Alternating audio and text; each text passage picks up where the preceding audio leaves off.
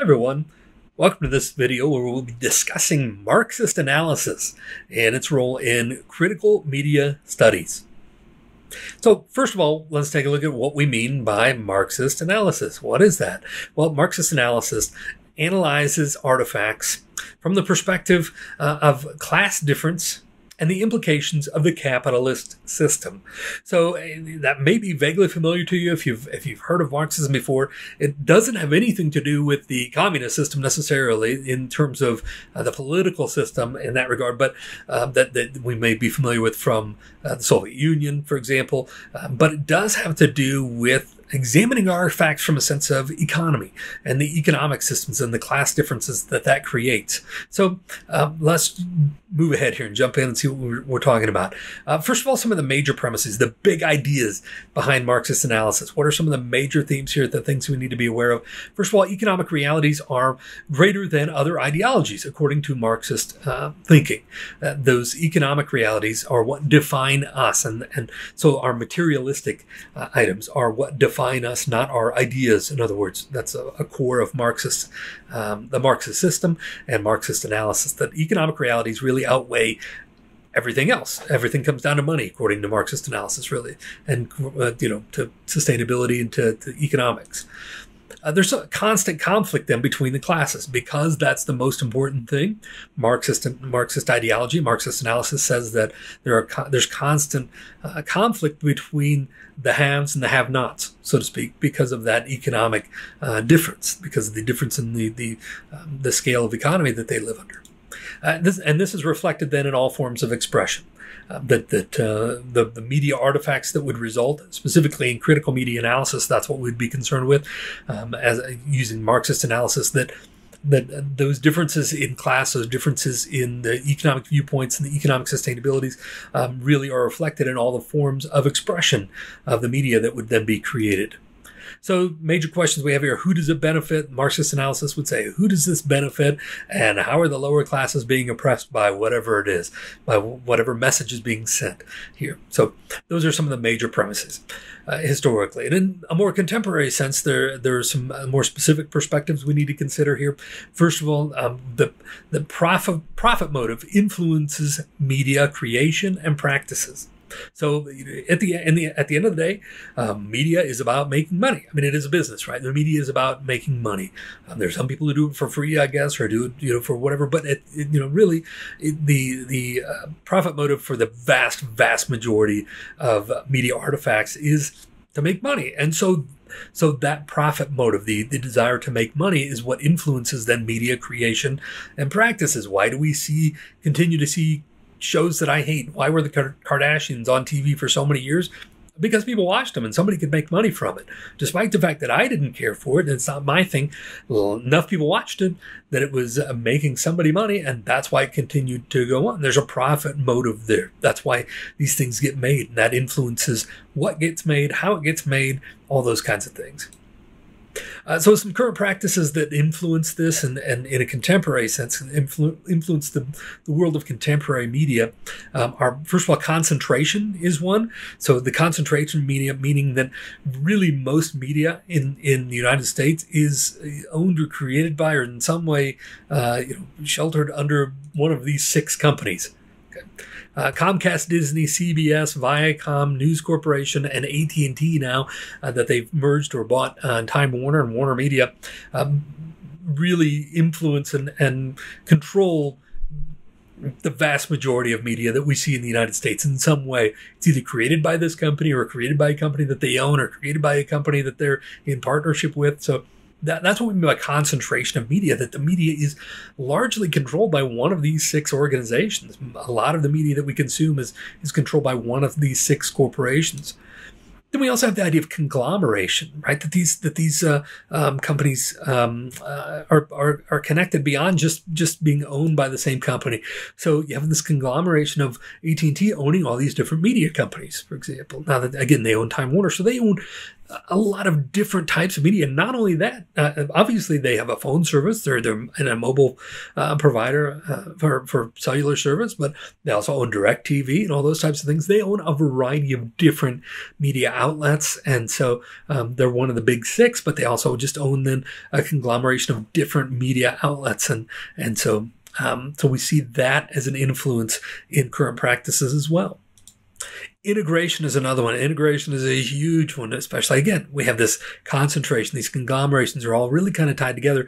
And in integration, we see these companies start to work their pieces together a little bit more, right, and start to weave things together a little bit more. So, for example, just week one of the NFL season, they advertised that there were 5 Walt Disney company platforms to kick off the season.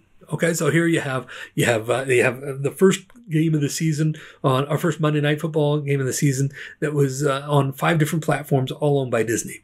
ESPN, ABC, which run it together. The ESPN crew works on ABC because they're both owned by Disney, of course. So you have integration of ESPN and ABC a lot of times.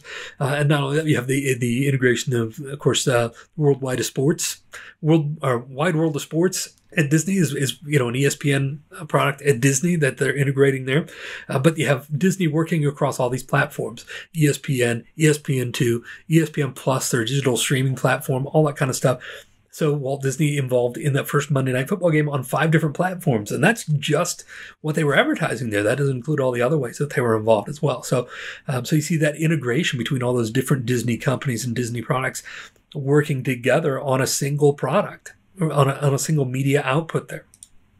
Not only that, but you have Disney, who owns all these different properties now. They own the Star Wars properties. They own Pixar. They own Marvel. They own the Marvel movie properties. Anyway, they own all these things, right? And now it's all available on Disney Plus. So they bring it all together. Integration. They're bringing all of this together. Not only that, but now you can get the Disney Plus package, streaming package with Disney Plus, ESPN Plus, and Hulu Plus, because Disney owns everything, right? So they can offer them all together. You have integration there. So what impact does this have? Why does this matter? What does this mean for all of us? Well, we start to see things like the following. The Office is one of the most popular streaming programs and has really been viewed so many times. I think it holds a record for the most hours viewed of streaming television in the world right now. At least the moment it had that world record. It was on Netflix forever, and that's where it really gained popularity. Netflix really lucked out that when The Office started to gain popularity, people really wanted to watch it. They watched it a ton on Netflix. Right? And so for years, Netflix had the monopoly on The Office and benefited from that greatly. Well, then NBC decided they wanted to start their own streaming platform. And NBC not only aired The Office originally, but they owned the property. They produced it. So you want to see integration there. NBC's television division made The Office. Then they aired it on NBC. And now they decided they want it back on their station. So in January of 2021, they took it back. And it's no longer available on Netflix, right? You can't watch it on Netflix anymore if you want to watch it. Now you have to go to Peacock to watch The Office, right? So they brought it all back into under the NBC umbrella, so to speak, right? And underneath then the Comcast umbrella. So now everything, because NBC is owned by Comcast, NBC Universal is owned by Comcast. So again, we come back to the big six owning all this stuff and really wanting to benefit from it themselves. So you see this integration. They're continuing to pull things in. Everybody's got a streaming platform now. I mean, like every television station is. They're all competing against one another. They're all pulling in their own properties. And which has in turn forced Netflix to be much more proactive in creating their own shows and really developing new stuff. So you also see a lot of multinationalism in the contemporary media environment. Multinationalism, which is different than globalization. Globalization has more to do with just, being having a company across the world and being known across the world. Multinationalism indicates that you are preparing products and creating media specifically for that environment, though. So, for example, you may be familiar with America's Got Talent, very popular show here in the United States. Right? America's Got Talent, and of course, we have acts from all over the world and judges from all over the world. In fact, and the most recent season, the 4 judges you see here, none of them are actually from America. Howie Mandel's Canadian, Sofia Vergara's from Colombia, Simon Cowell, of course, from the UK, and why can I not think of her name now? From Germany, okay, it doesn't matter. She's from Germany. Anyway, America's Got Talent is a very popular show here in the United States, right? Very popular. And so popular, in fact, I don't even think it started in America, but it started in Britain. But now it's so popular that it's all over the place. You got Myanmar's Got Talent. You've got all these different, Germany's Got Talent, all these different talent shows all across. So it's been nationalized for all these different markets, right? So that each of these markets has their own kind of thing. And in fact, then it comes full circle, though, when you think about the fact that America's Got Talent now has the champions, where they bring in winners from other countries or great competitors from other countries to compete on a special season of America's Got Talent. So we have this multinationalism where products are being created specifically for those markets. And that's become a current practice, not just to ship, episodes of Friends over to another country, but to create your own show within the context of that country, your own show of Friends, and create those characters and have it in-house and have it be more specific to that culture and that context. So multinationalism is a major factor in the media today. So we have these different contemporary things that are influencing the media in ways that impact the sense of Marxism as well, the study of Marxism. So, okay, a couple common questions that come up in Marxism when we're doing critical analysis of using the Marxist analysis. Some common questions that you're going to be asking a lot of times when you're doing that. Whom does this benefit? If the work is accepted, successful, believed, who does this benefit? Does this benefit somebody in the lower class? Does it benefit somebody who's already rich, one of the big six, right? Does it benefit them? Who does this benefit? Who benefits from this particular piece and the acceptance and popularity of it? What's the social class of the author? Who created this? From what perspective is this being created? Which class does the work claim to represent? So again, not who does it represent, but what class does it claim to represent? So we know who created it. Are they trying to represent themselves as something different, though? What values does it reinforce and or subvert? Either one. What values of that class does it reinforce, or which ones does it go against? And what conflict can be seen between the values of the work, the work champions and those it portrays? Okay.